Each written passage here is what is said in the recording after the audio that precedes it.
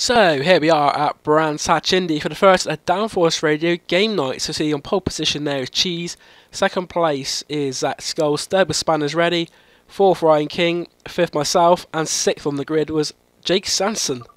Let's see how this race went. So the cars on the grid now. It was a great start by everyone. No one really seemed to bog down at all. Although Zach tried to go round the outside of Cheese in the first corner, but further back I was having my own little problem as I managed to hood way too much into that one. Drifted around Paddock Hill, lost out there to Ryan King, although Ryan King and Spanners Ready. Ryan King all over the grass there. She wasn't going to break in time, I didn't think he would. He went very wide, but also Spanners Ready very wide in that Honda Civic, which allowed me the chance to go round his outside as we came down towards Graham Hill. Very close racing between myself and Spanners Ready. Puts me up a little bit wide. Ryan King then takes fourth place back, dropping me back into fifth place. My lap would get a little bit worse though. I run out of road, which is never a good thing to happen in a racing car. Ran out of road, luckily didn't hit anything, managed to find the track again, but I was last, and even behind Jake Sanson. At the end of the first lap, the Zach Skulls had already gone past Cheese. Cheese was second, third place was Spanners Ready, fourth Ryan King, fifth Jake Sanson, and myself in sixth. This was a 5-lap race, so very, very short sprint. A little bit of a lock-up there going into Paddock Hill Bend, but there was a car off on the left-hand side that was Spanners Ready, and also Ryan King had a bit of a moment, which put Jake Sanson up into third place. Ryan King fourth, myself fifth, and Spanners Ready down to sixth, but Ryan King is felt in a generous mood, going very wide, and as I had the exit and took that place off him, so fourth place myself. Me and Jake Sanson, Team Speedworks, third and fourth. Ryan King fifth in his Mercedes, and Spanners Ready was sixth in the Honda Civic. So coming towards the end of lap 2 now. Jake Sanson just ahead of me there in the other Tom Ingram Speedworks car. New concept this one was a Downforce Radio game night.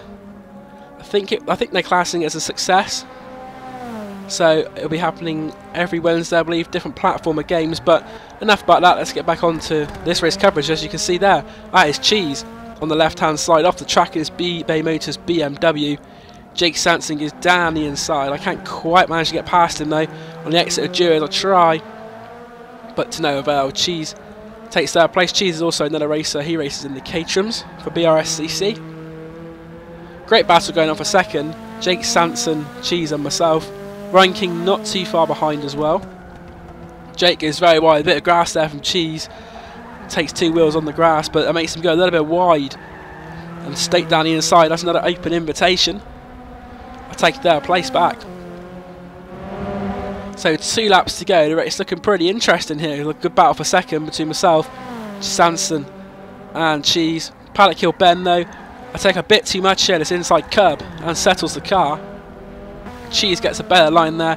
Goes down the inside in a moment that quite a few Downforce Radio listeners will probably enjoy as we see Jake Sanson show what a plum sack he can be on a racing car. Here we go, goes a bit wide on the grass, then completely, here we go, takes out the tyre barriers. This isn't Mario Kart, Jake, and Ryan King does want to avoid it, but down into Graham Hill, contact between myself and Cheese, and that's a bucking Bronco ride you don't want to be on. Somehow managed to keep hold of the car, but Jake Sanson has come straight back past with a lap and a half to go. The fight is still well and truly on for second place, although Jake Sanson realises he can't brake on the grass, loses the position again.